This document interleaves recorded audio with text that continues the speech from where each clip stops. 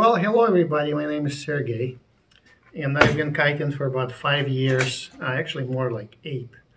And time came to update my lines on one of my bars, and I've decided to go custom. What I wanted to do is to test some lines and actually see what kind of weight they can hold.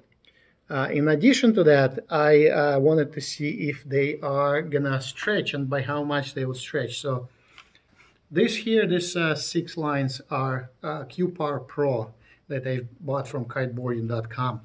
I've actually installed them on one of my bars and I'm riding with those lines now. I have 3 different colors of lines. They're all the same. They measure between about 1.4 and 1.6 millimeters in diameter. But I have lines that are finished professionally with loops, and I have lines that have one loop and another one is going to be a hand tie knot. So the interesting thing about this Q-Power Pro lines is that they say that you can basically tie knots on them and they're not going to lose strength when you do that. So that's what we're going to test. So for testing, I have this very simple rig. I have a boat style winch that will give you about 1,500 pounds of force. All you do is you crank it and just put your energy into this. I have a scale. This is a 1,000 kilogram scale, so it's about 2,000 pounds. And as you can see, battery is good. It's calibrated, so if I pull on this, it's gonna give us a reading of how many pounds of force is being applied. And I have a ruler here, so that will give us an idea of how much the lines stretch. And to attach the lines, I use standard line connectors that I use on my kite as well. Well, let's go. Let's give it a try, see what happens. We'll start with, which one should we start? We'll start with orange. My corporate color is orange, so that's good.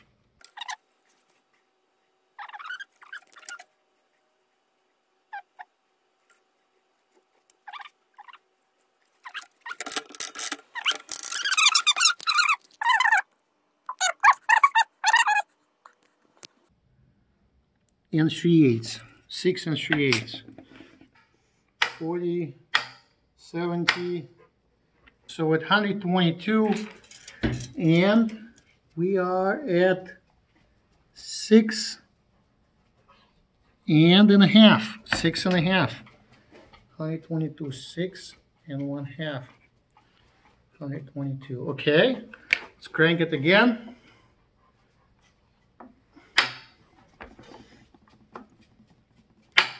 240, 220, 6 and 9/16. 6 and 9/16. Okay, let's crank it more. 200 and, okay. Here we go. 270, 260. Okay, the line broke.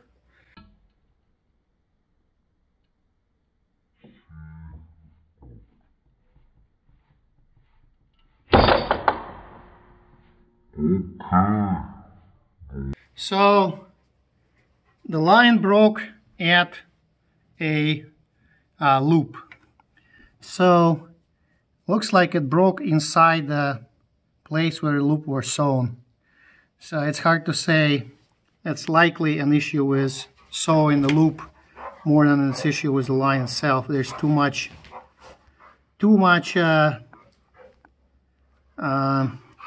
twine in here, and it looks like that twine actually destroyed the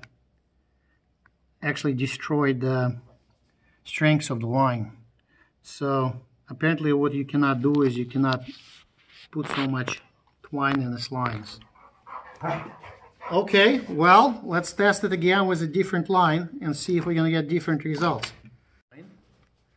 Unfortunately, I think our tests are not representative because we're breaking at the loop.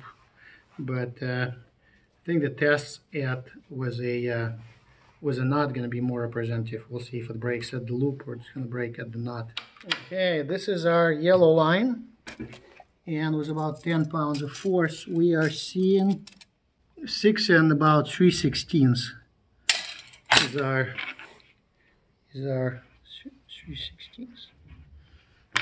Okay, well, let's stretch it, see what happens. There we go. Okay, we're at about 100 pounds. No, we're not. Okay, 150. 150, we are at 6 and at 7/16 at 150 pounds. 6, 7/16. Okay, 200 pounds, 260. I can hear it's breaking. 280, 190, 300.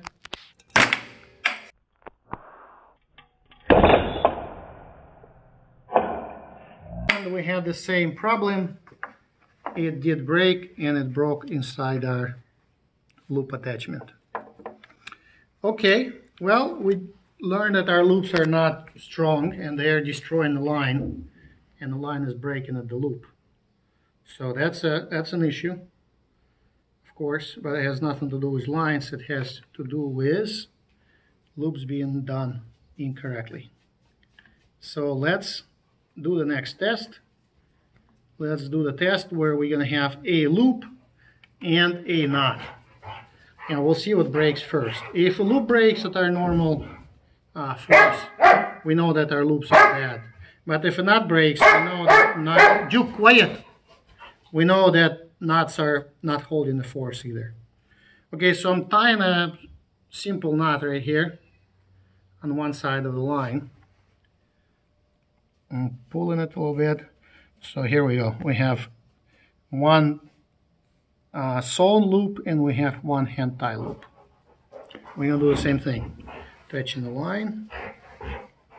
But we are going to measure the strength. Okay, here we go. We're at 120 pounds, 150 pounds. Okay, it broke. It broke at less than 200 pounds.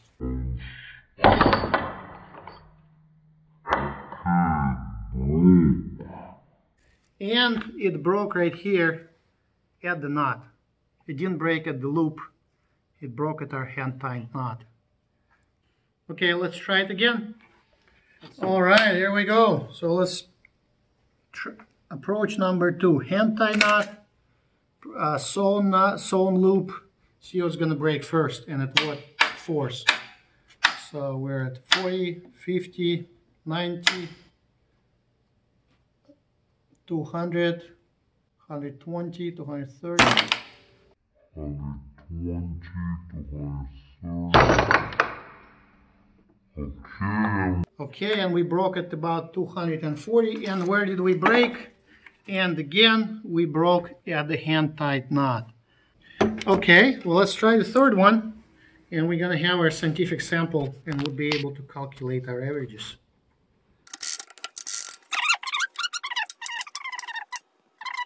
It's 30, 240. And we broke at exactly the same spot, which is inside the hand-tied knot.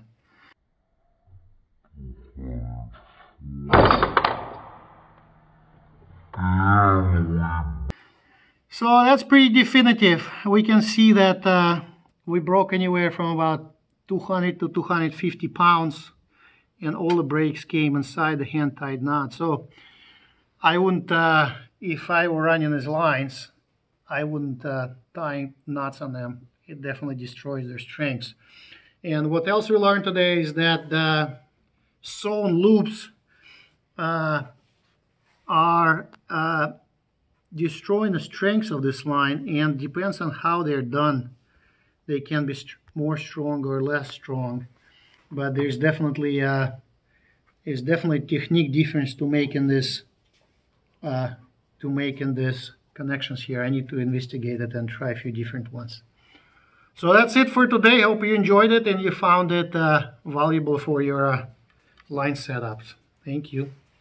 Stay stoked.